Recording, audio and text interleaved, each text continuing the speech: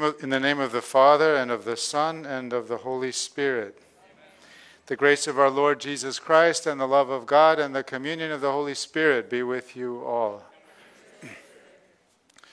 Let me just say this at the beginning in case somebody's thinking of, if you leave early, you might not hear this, that there's going to be a rosary for our nation, for all the needs, led by Vox Vitae, Voice of Life Youth, after this Mass. So I encourage you to stay, and if you can't, the Lord understands, but see if you can pray it at home, or even just pray a decade on the way home in your car or something, because the Lord pours out His Spirit individually also, but especially when things are critical, when people are together, where 2 or 3 are gathered in my name, there am I in their midst.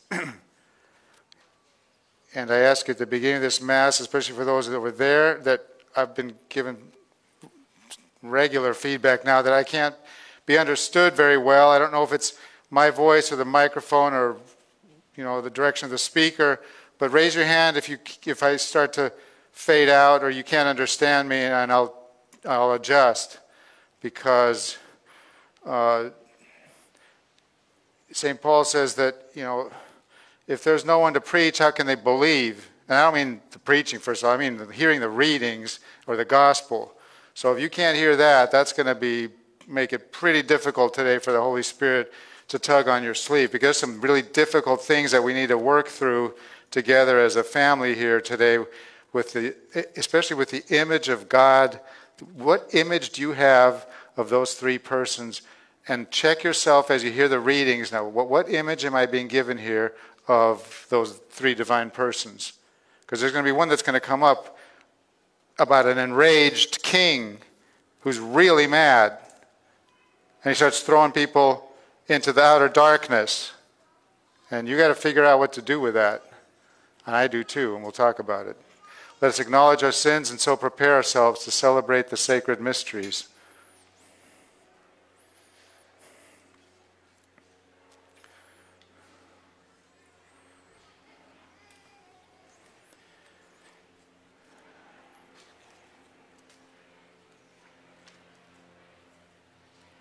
I confess to Almighty God and to you, my brothers and sisters, that I have greatly sinned in my thoughts and in my words, in what I have done and in what I have failed to do, through my fault, through my most grievous fault. Therefore I ask, Blessed Mary, ever Virgin, all the angels and saints, and you, my brothers and sisters, to pray for me to the Lord our God. May Almighty God have mercy on us, forgive us our sins, and bring us to everlasting life.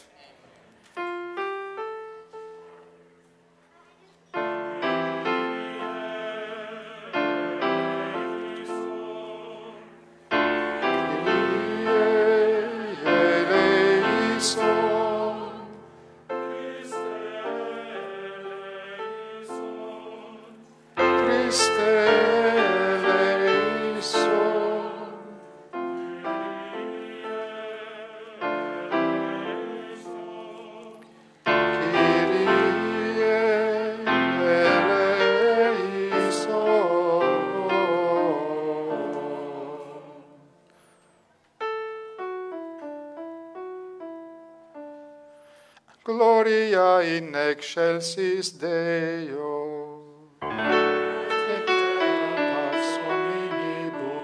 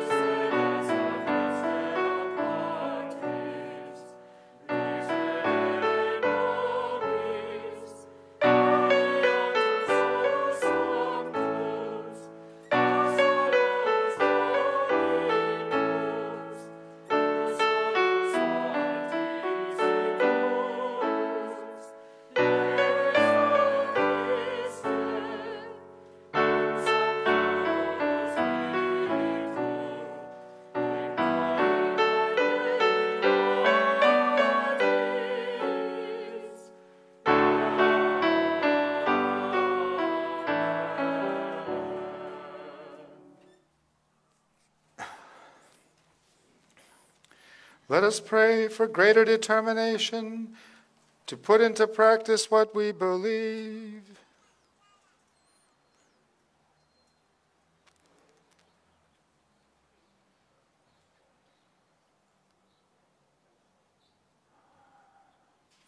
May your grace, O Lord, we pray, at all times go before us and follow after, and make us always determined to carry out good works. Through our Lord Jesus Christ, your Son, who lives and reigns with you in the unity of the Holy Spirit, one God forever and ever.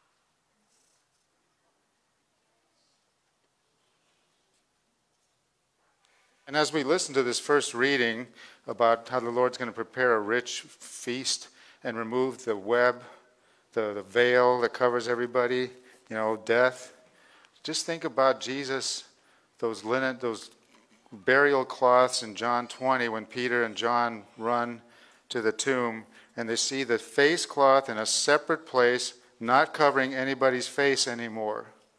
That's the fulfillment of Isaiah 25.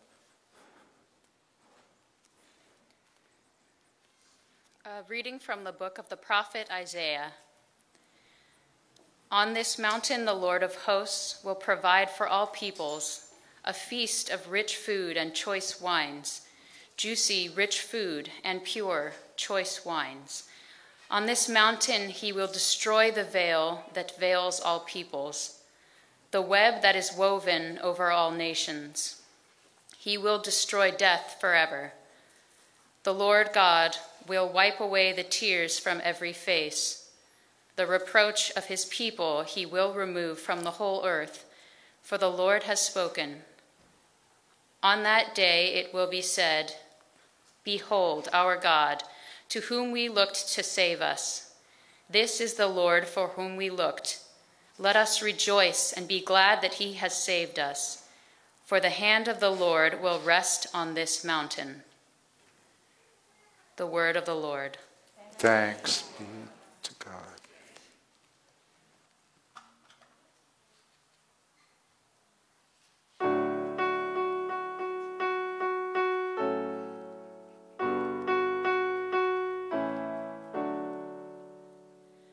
I shall live in the house of the Lord all the days of my life. I shall live in the house of the Lord all the days of my life. The Lord is my shepherd, I shall not want. In verdant pastures he gives me repose. Beside restful waters he leads me. He refreshes my soul. I shall live in the house of the Lord all the days of my life. He guides me in right paths for his name's sake. Even though I walk in the dark valley, I fear no evil. For you are at my side with your rod and your staff, that give me courage. I shall live in the house of the Lord all the days of my life. You spread the table before me in the sight of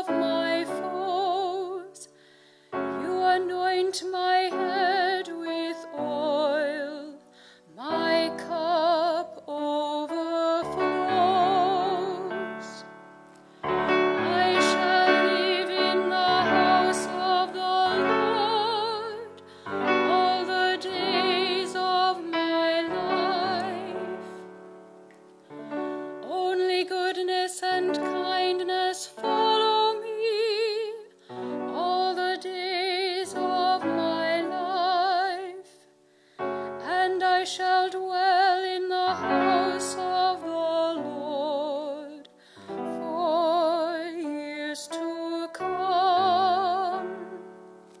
I shall live in the house of the Lord all the days of my life.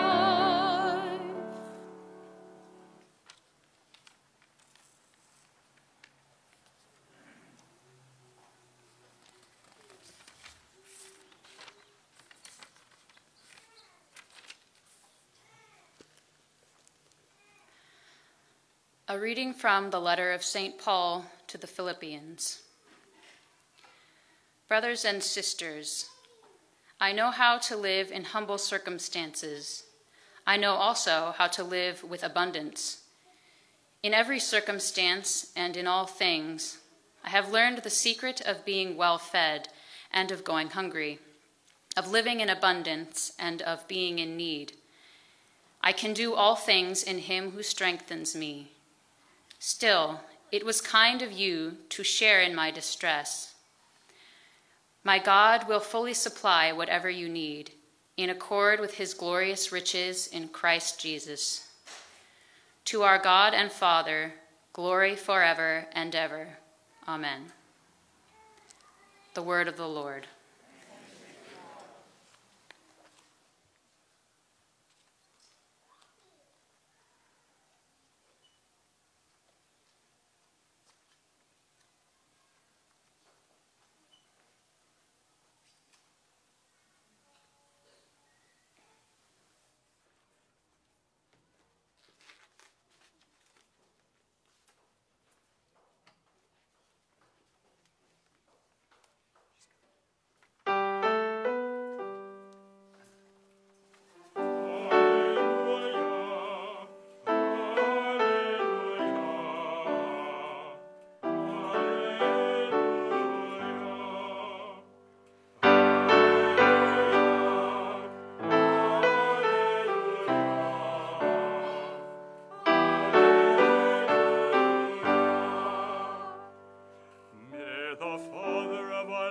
Jesus Christ, enlighten the eyes of our hearts, so that we may know what is the hope that belongs to our call.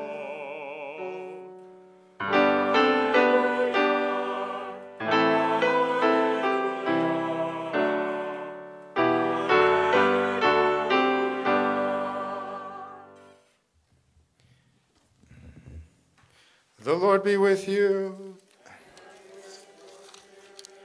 A reading from the Holy Gospel according to Matthew.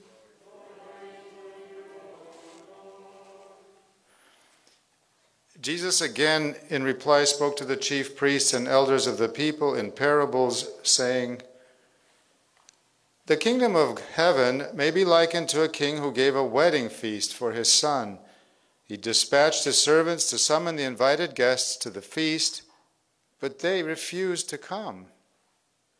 A second time he sent other servants, saying, 'Tell those invited, behold, I have prepared my banquet. My calves and fattened cattle are killed, and everything is ready. Come to the feast.' Some ignored the invitation and went away. One to his farm, another to his business. The rest laid hold of his servants, mistreated them, and killed them. The king was enraged and sent his troops, destroyed those murderers, and burned their city. Then he said to his servants, 'The feast is ready, but those who were invited were not worthy to come. Go out therefore into the main roads and invite to the feast whomever you find.' The servants went out into the streets and gathered all they found, bad and good alike. And the hall was filled with guests. But when the king came in to meet the guests, he saw a man there not dressed in a wedding garment. The king said to him, 'My friend, how is it that you came in here without a wedding garment?' But he was reduced to silence. Then the king said to his attendants, 'Bind his hands and feet and cast him into the darkness outside, where there will be wailing and grinding of teeth. Many are invited, but few are chosen.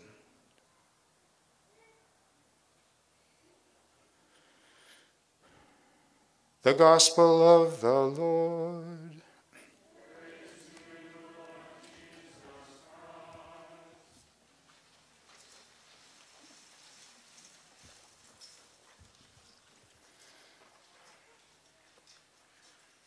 Okay, so I invite you to close your eyes and look at that image that you've especially noticed in these three readings, the psalm, something in there. And try to get a sense of what's your dominant go-to image. And are there other ones that, compete with that or undercut it, that can't quite fit? Or is it all of a piece and you have no problem at all with the image of God? The image of those three persons, I should say, because God is a pretty abstract word. I mean, God gets used for, some people believe a rock is God, some people believe a demon is God, a false idol. Some people believe all kinds of things.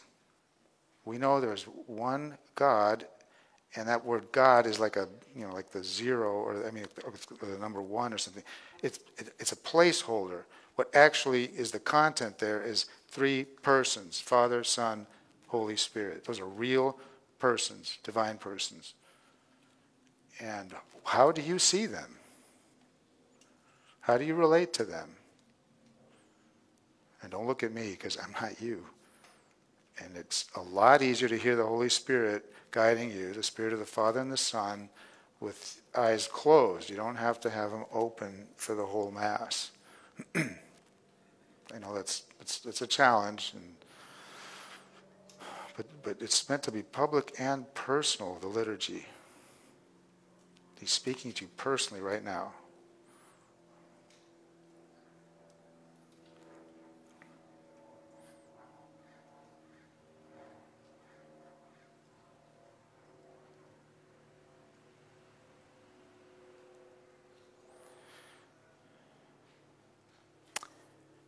All right, just real quick run through, and speaking to me personally, but I'm really sun sensitive, so this is difficult for me in my eyes, and so I may just need to back up here a little bit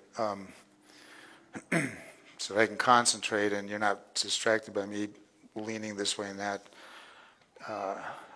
Okay, the first reading has this image of the Lord as this marvelous, super generous banquet master who gives abundant food and and drink, lots of wine. And then the punchline, though, is that he's going to destroy death. He's going to take that veil, that body bag that covers the whole person right up to the head and beyond, or the sheet on the freeway when it's all the way over, and we know that means that person has died. That he's going to take away, not just once or twice, not for this person or that, for everybody, one day. And who is that? That's the Lord God. Okay, so we're going to hear in the Gospels, people are saying, "Lord, Lord," to Jesus. Right, exactly. You got it exactly right. And then he comes out of the tomb.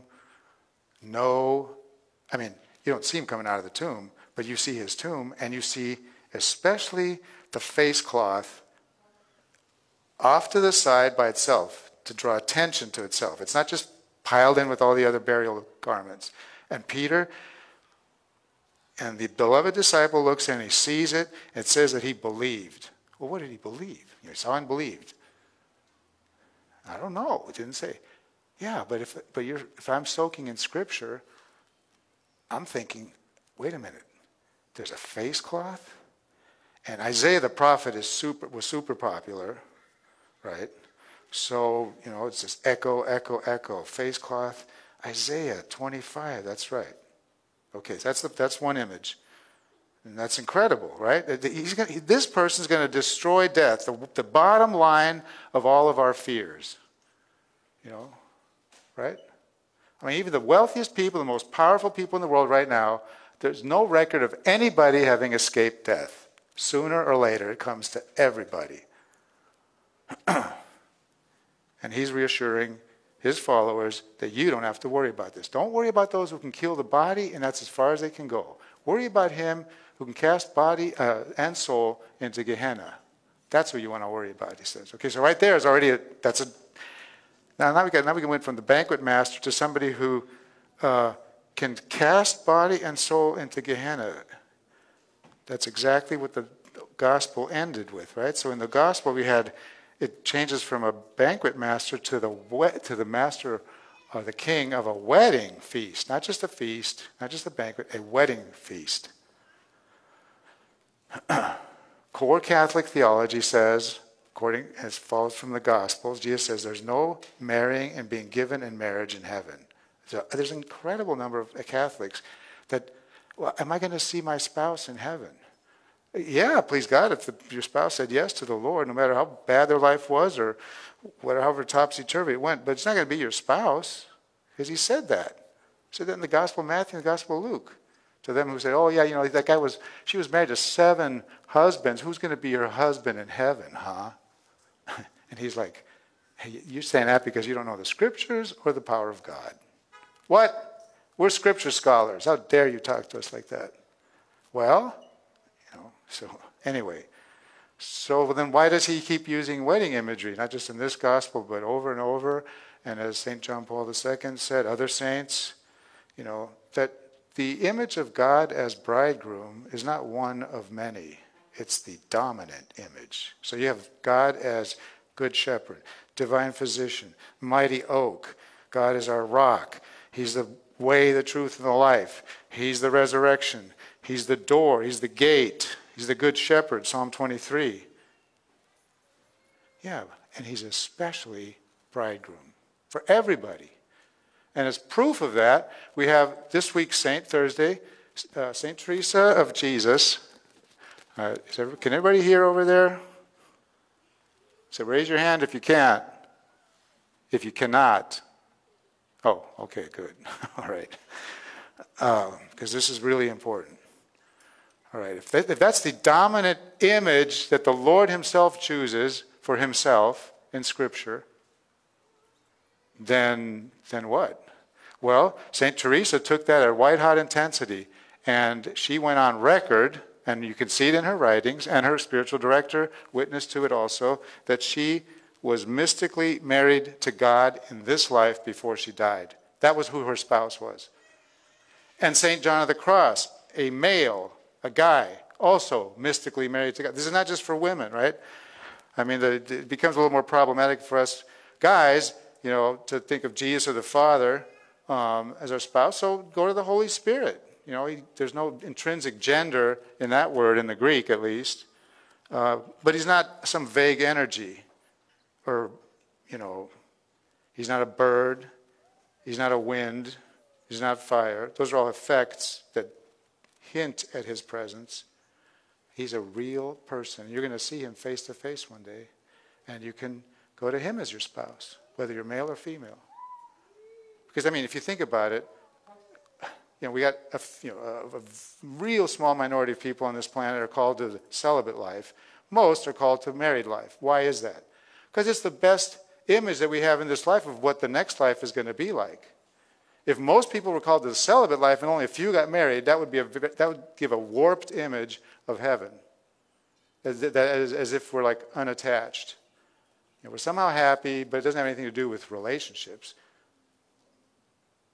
Unless you look closer to celibate's life and, what's your life all about? Oh, it's about the Father and the Son and the Holy Spirit. It's about my guardian angel. It's about the whole family, but it's especially about God as my spouse. Really? Yeah. You mean you actually believe that? I'm trying to live it out. Okay, so St. Teresa, St. John of the Cross, St. Bernard of Clairvaux, probably married to God. I don't know his writings well enough. St. Catherine of Genoa, a married woman, married to a military guy, married to God, while being married regularly. So this is, and most people haven't even heard this, or they don't take it seriously. But if you think about marriage, what attracts most people? They want a family life. And they want the best family life. They don't want, and no divorce, no dying on one another, no getting sick. And a marriage that's full of passion and romance, and that steady blue-white flame, like in a settling torch that burns through steel after 50 years of marriage, because they've just, the habit of self-sacrificing for the other. You know, like they asked Ronald Reagan once, is marriage like, 50-50? You get 50% of the time what you want, and she gets 50%. He said, oh no, it's 10-90. Me 10%, her 90%. Yeah, and then you get to the point where it's like 100% because you just know that you're going to get back even more. Okay, now what do you do with the image? Now you got a wedding feast image. You got this image, and it's an analogy, so I have to say that because core Catholic theology says, being with face to face with the blessed, each of those three divine persons is, marriage is an analogy. It's like this, and you think about human marriage in this life, and that helps you get an idea about what this next life with the Lord is going to be like, and with one another as friends of the bridegroom. But it's all an analogy that falls short. In fact, it's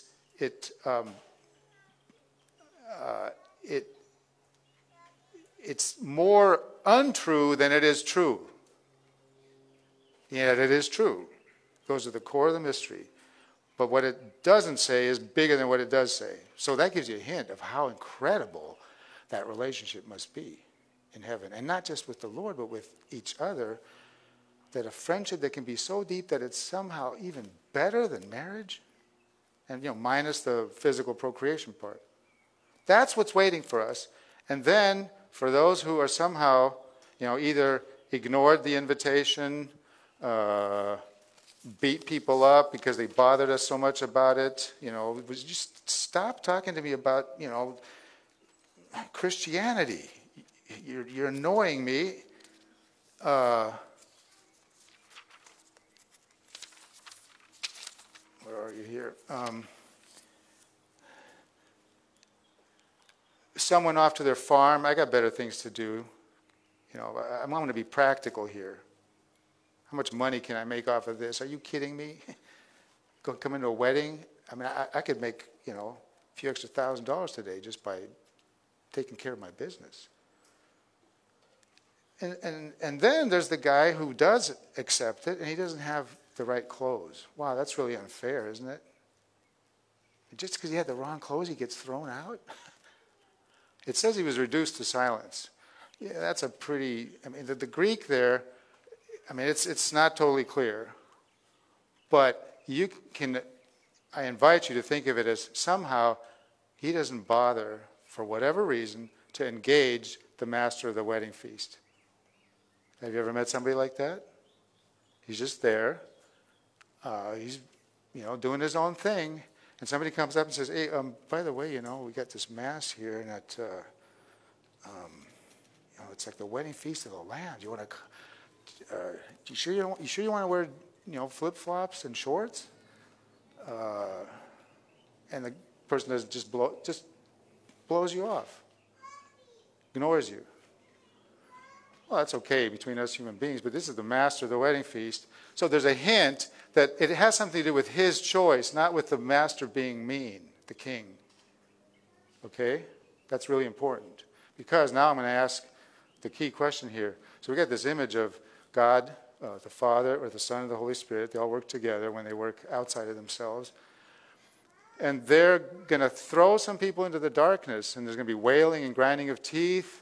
And don't worry about who can kill the body, but worry about them who can kill body, can throw body. After they kill your body, they can throw body and soul into Gehenna. Worry about those people, those three divine persons. So what happened? So now we got God as the bridegroom, the good shepherd. This destroys death forever. And now I feel threat. I feel like I don't know who this. I don't quite know who this is, or which Lord am I getting at any given moment?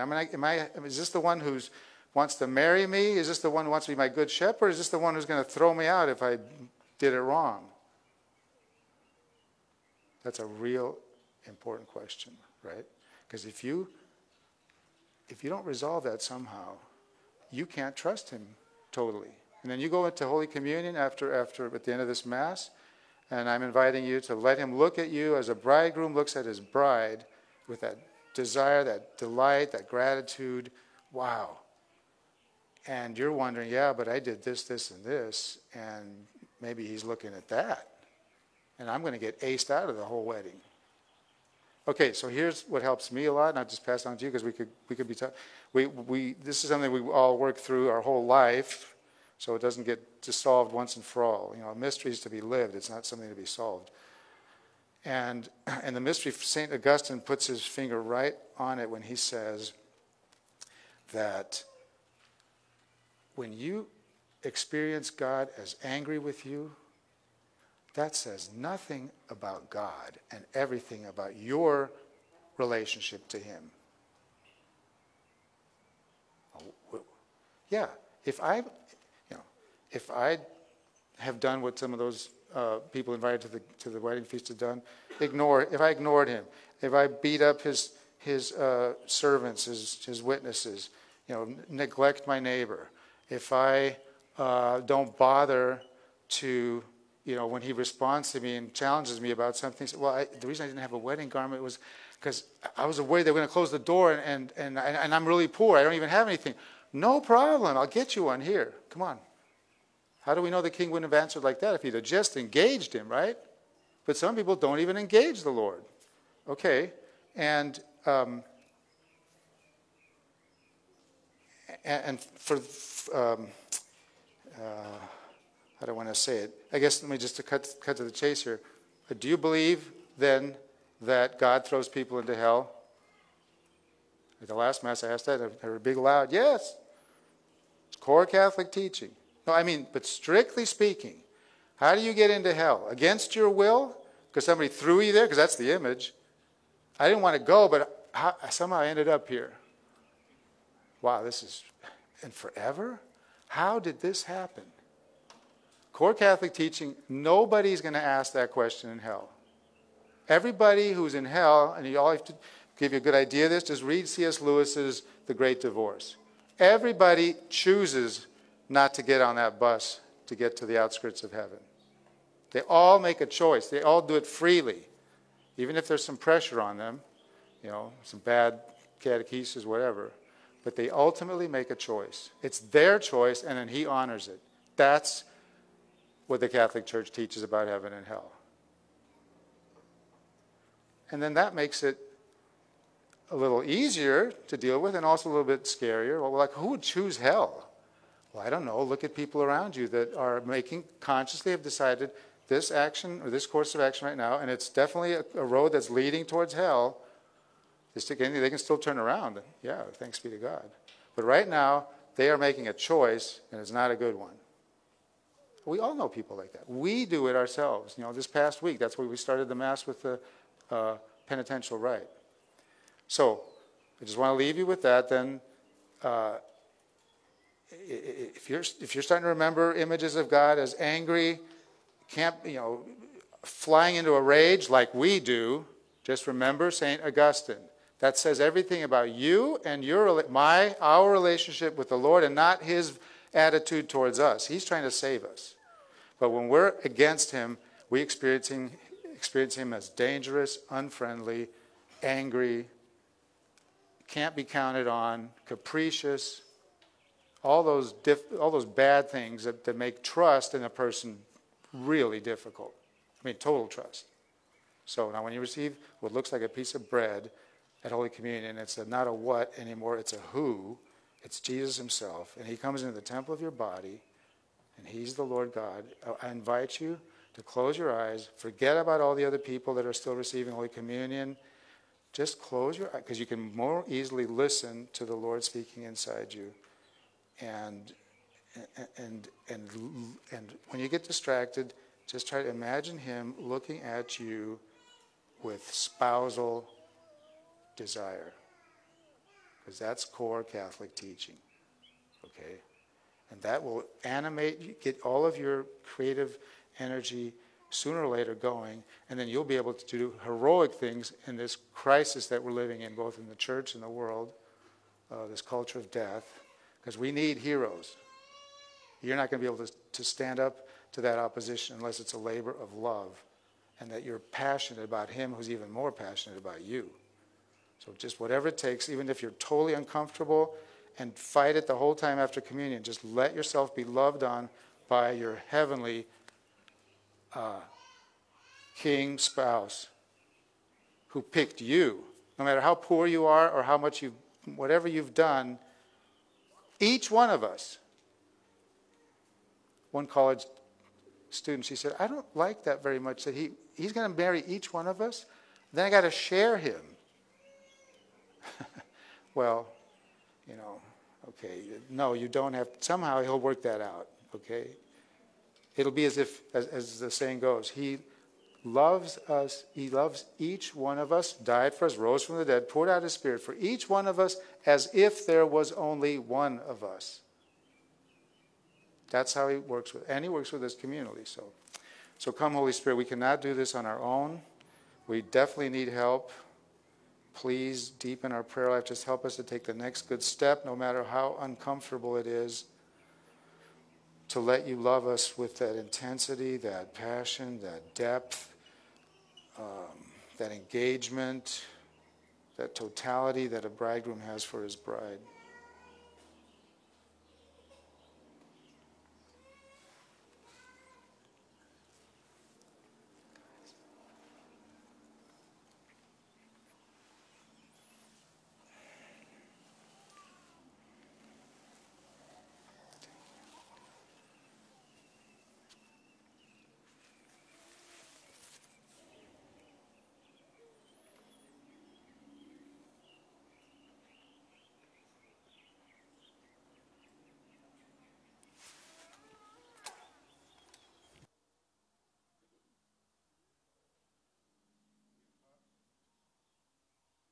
The Apostles' Creed.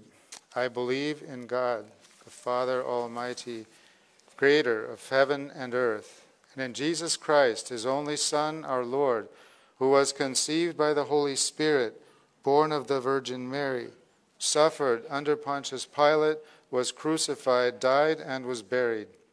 He descended into hell. On the third day he rose again from the dead. He ascended into heaven and is seated at the right hand of God, the Father Almighty. From there he will come to judge the living and the dead.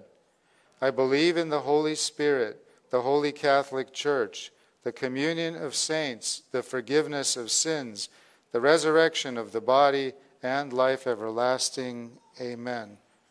Let's now pour out our hearts in prayer for the church and for all those in need.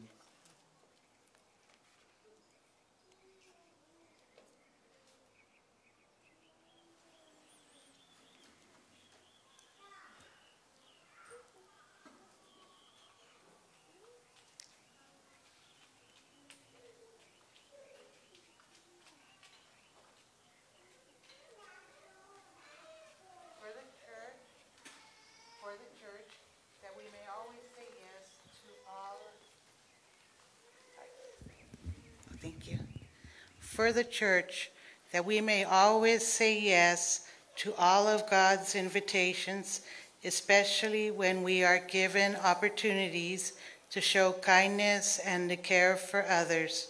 We pray to the Lord. Lord, hear our prayer.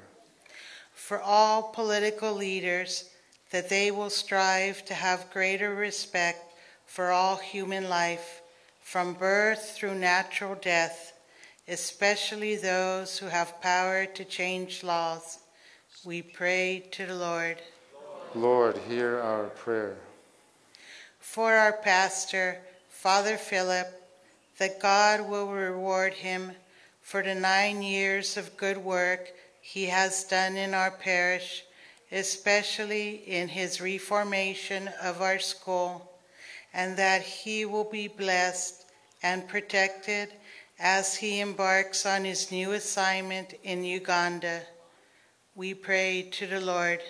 Lord, hear our prayer. For those who are struggling with doubts and lack of trust in God, that they will realize more clearly that the Lord is the good shepherd who will lead them all the days of their lives. We pray to the Lord. Lord, hear our prayer. For the intentions of Megan Grimm, for whom this Mass is offered, and for all of us, that our faith will continually increase, making us confident that our Lord is guiding us in right paths for his name's sake, and blessing us each day with goodness and kindness, and for our personal intentions, which we offer now in silence. We pray to the Lord. Lord, hear our prayer. For greater desire to let God show us, that the Lord show us the next good step to greater truth in our image of him, healing, we pray to the Lord.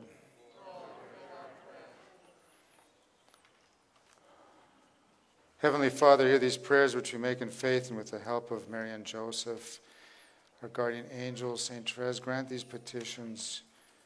Purify us, our church, our country, to that culture of life from conception to natural death, and pour out your Holy Spirit again with the help of the Rosary. We ask all this through Christ our Lord.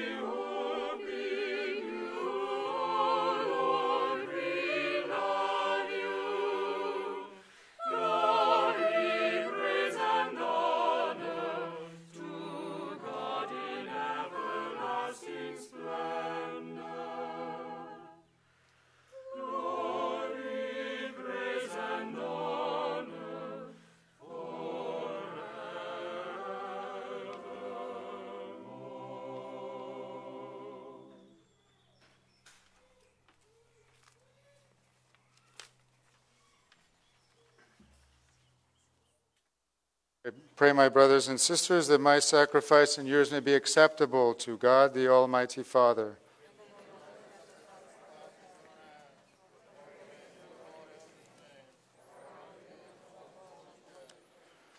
Accept, O Lord, the prayers of your faithful with the sacrificial offerings, that through these acts of devotedness we may pass over to the glory of heaven, through Christ our Lord. The Lord be with you. Lift up your hearts. Let us give thanks to the Lord our God. It is truly right and just, our duty and our salvation, always and everywhere, to give you thanks, Lord, Holy Father, Almighty and eternal God. For when your children were scattered afar by sin, through the blood of your Son and the power of the Spirit, you gathered them again to yourself, that a people formed as one by the unity of the Trinity, made the body of Christ and the temple of the Holy Spirit, might to the praise of your manifold wisdom be manifest as the church. And so in company with the choirs of angels we praise you, and with joy we proclaim. Sanctus, Sanctus, Sanctus Dominus Deus Sabaoth, plenius celi et terra, gloria tua, Hosanna in excelsis, benedictus qui venit in nomine Domini, Hosanna in excelsis.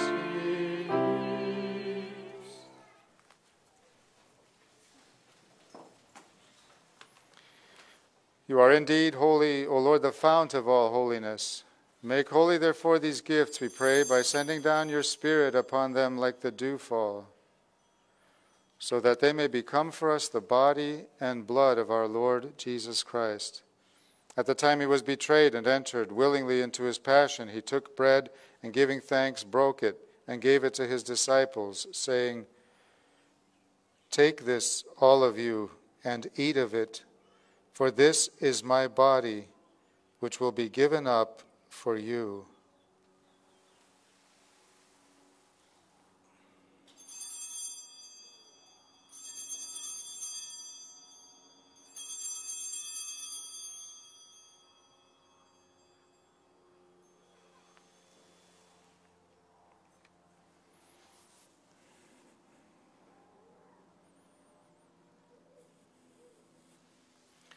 In a similar way, when supper was ended, he took the chalice, and once more giving thanks, he gave it to his disciples, saying, "Take this, all of you, and drink from it, for this is the chalice of my blood, the blood of the new and eternal covenant, which will be poured out for you and for many for the forgiveness of sins.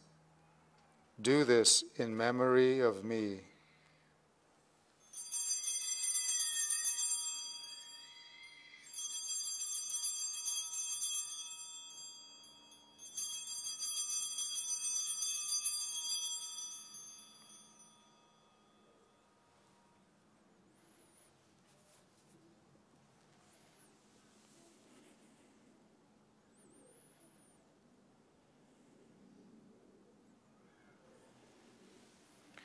Mysterium Fidei. Mortem tuam annunciamus Domine, et tuam resurrectionem confitemur, donec venias. Therefore, as we celebrate the memorial of his death and resurrection, we offer you, Lord, the bread of life and the chalice of salvation, giving thanks that you have held us worthy to be in your presence and minister to you. Humbly we pray that, partaking of the body and blood of Christ, we may be gathered into one by the Holy Spirit. Remember, Lord, your church spread throughout the world, and bring her to the fullness of charity, together with Francis our Pope and Jose our Bishop and all the clergy. Remember also our brothers and sisters who have fallen asleep in the hope of the resurrection, and all who have died in your mercy. Welcome them into the light of your face. Have mercy on us all, we pray, that with the Blessed Virgin Mary, Mother of God, with blessed Joseph, her spouse, with the blessed apostles and all the saints who have pleased you throughout the ages, we may merit to be co-heirs to eternal life, and may praise and glorify you through your Son, Jesus Christ. Through him and with him and in him, O God, Almighty Father, in the unity of the Holy Spirit, all glory and honor is yours forever and ever.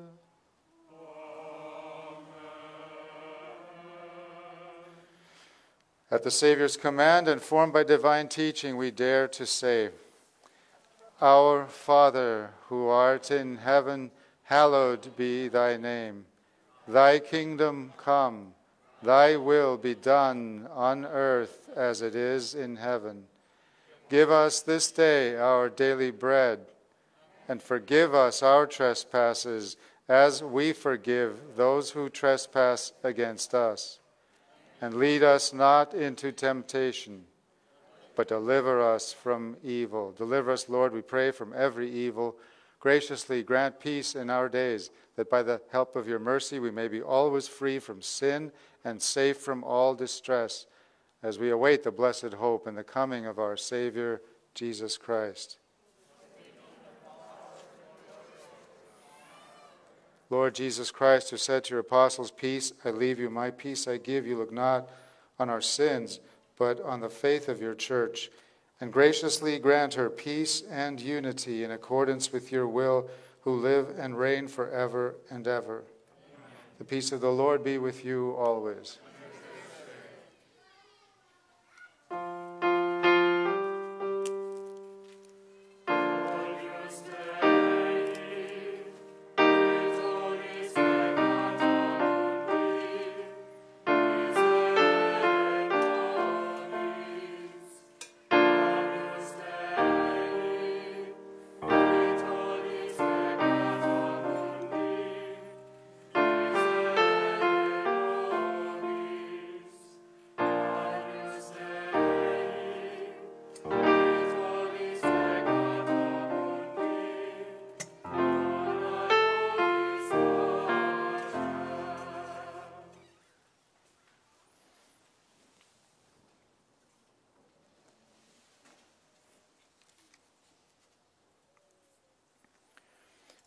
Behold the Lamb of God, behold him who takes away the sins of the world. Blessed are those called to the supper of the Lamb. Lord, I am not worthy that you should enter under my roof, but only say the word, and my soul shall be healed.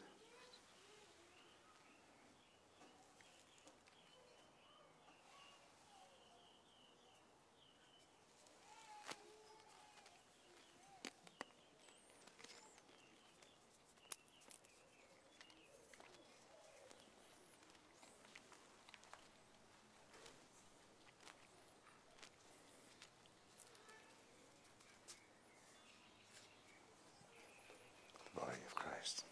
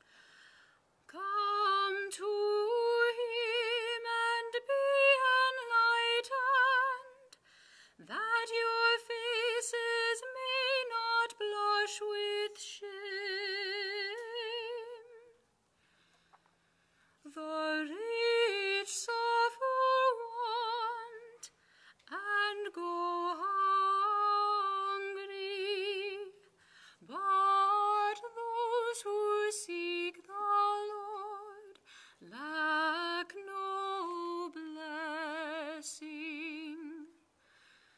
Oh, taste and see how good the Lord is. Blessed is the man who hopes in him. The rich suffer want and go hungry, but those who seek the Lord lack no blessing.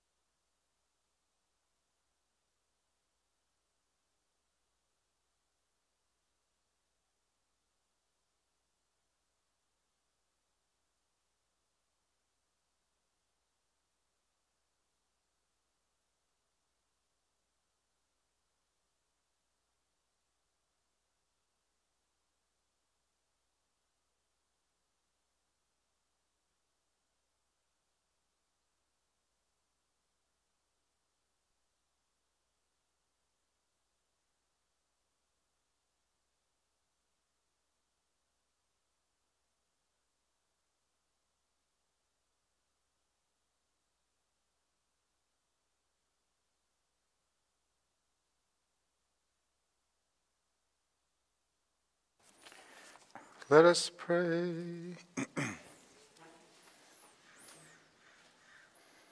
We entreat your majesty most humbly, O Lord, that as you feed us with the nourishment which comes from the most holy body and blood of your Son, so you may make us sharers of his divine nature, who lives and reigns forever and ever. Amen.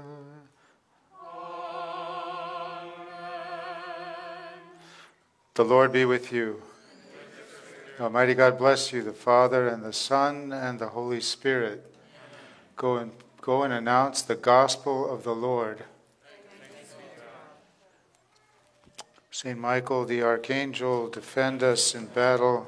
Be our protection against the wickedness and snares of the devil. May God rebuke him, we humbly pray. And do thou, O Prince of the heavenly host, by the power of God, thrust into hell Satan and all the evil spirits who prowl about the world seeking the ruin of souls. Amen. The St. Joseph Novena first. St. Joseph, protector of the family, terror of demons, and patron of St.Therese Church, you are the faithful protector and intercessor of all who love and venerate you. You know that I have confidence in you, and that after Jesus and Mary, I come to you as an example for holiness, for you are especially close with God. Therefore, I humbly commend myself with all who are dear to me and all who belong to me to your intercession. I beg of you, by your love for Jesus and Mary, not to abandon me during life and to assist me at the hour of my death.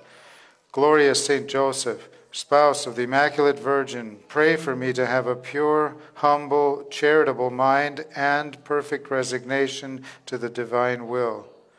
Be my guide, my Father, and my model through life, that I may die as you did in the arms of Jesus and Mary.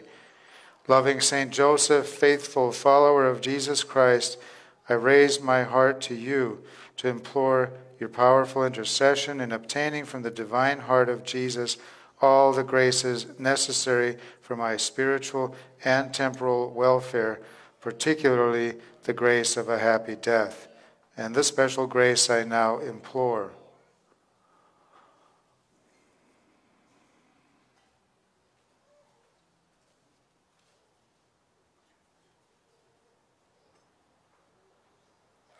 Guardian of the Word incarnate, I feel confident that your prayers on my behalf will be graciously heard before the throne of God. Saint Joseph, most prudent, pray for us. Amen. Glory be to the Father, and to the Son, and to the Holy Spirit, as it was in the beginning, is now, and ever shall be, world without end.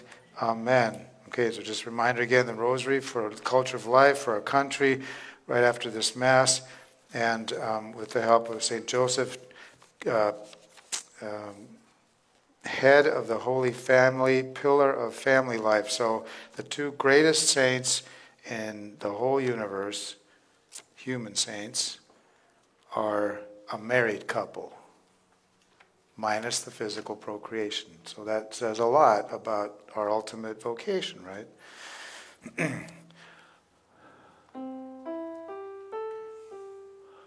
Salve Regina, Mater misericordiae, vita